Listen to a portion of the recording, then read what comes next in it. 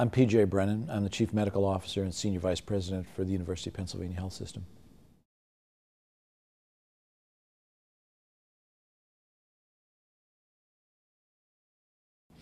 I think in our domain of healthcare delivery, probably the thing that comes most readily to mind is the implementation of information technology and some of the things that we've learned from that. We've gone back and forth between big bang rollouts and smaller pilots.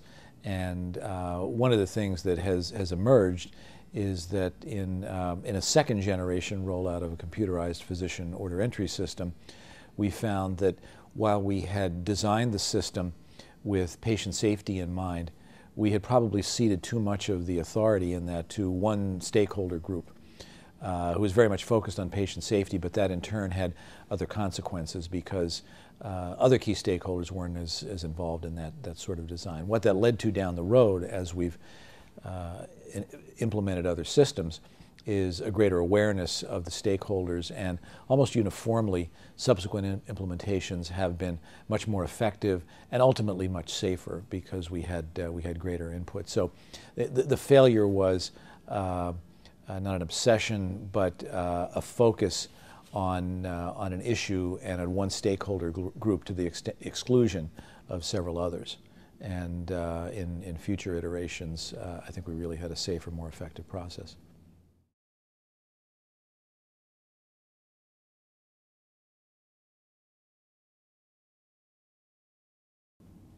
I think that for us, it's really about transparency and about having a culture that focuses on systems and gets away from blaming individuals. In healthcare, failures can have really significant consequences, and we understand that, and we know that patients can be seriously harmed by failures in our processes.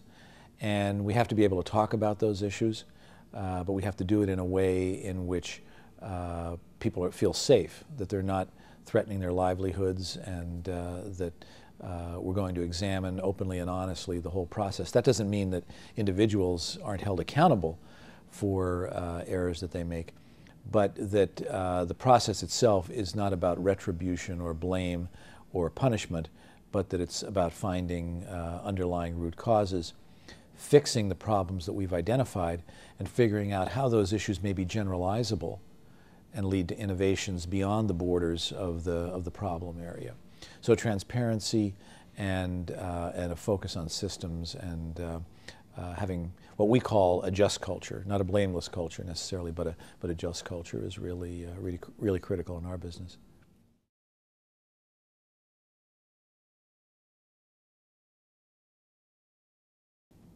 Well, I think that the kind of insights that we need are not just on the issues that we haven't fixed yet, but the issues that really we don't understand, that we haven't begun to uncover because we haven't asked the right questions.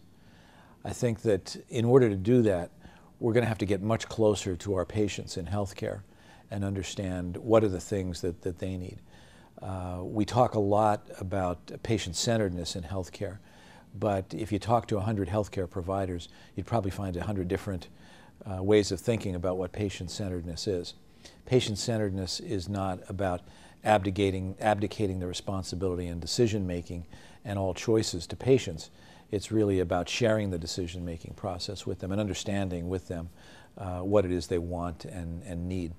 So I think that in order for us to innovate, it's really about understanding what we don't know yet, and having a source for that information. And it's going to come from our patients, and to some degree, it's going to come from our staff as well, who are at the sharp edge of care delivery.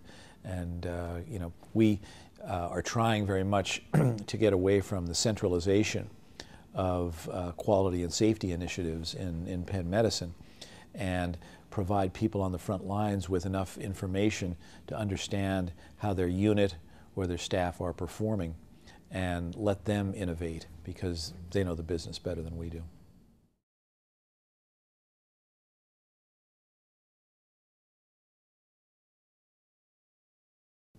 Well, there is a lot of evidence for some practices in healthcare, and in other areas there's a real dearth of evidence. So when I think about the failures, I like to think about the processes that may be failing.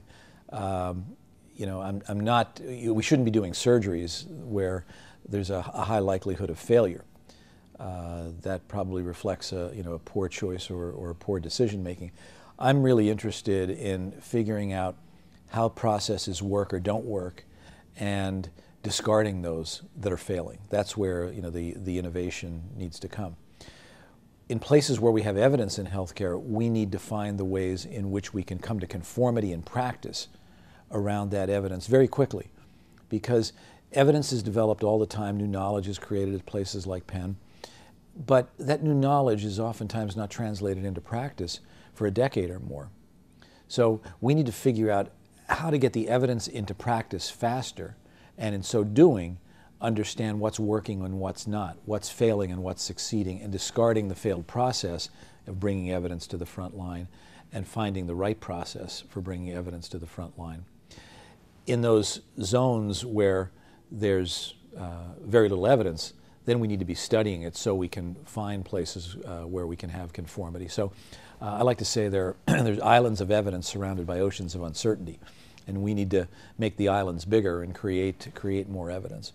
So the failures can occur and should occur as we try to, in an iterative way, to work out the processes of bringing evidence into practice. We don't want to see failures in the delivery of care.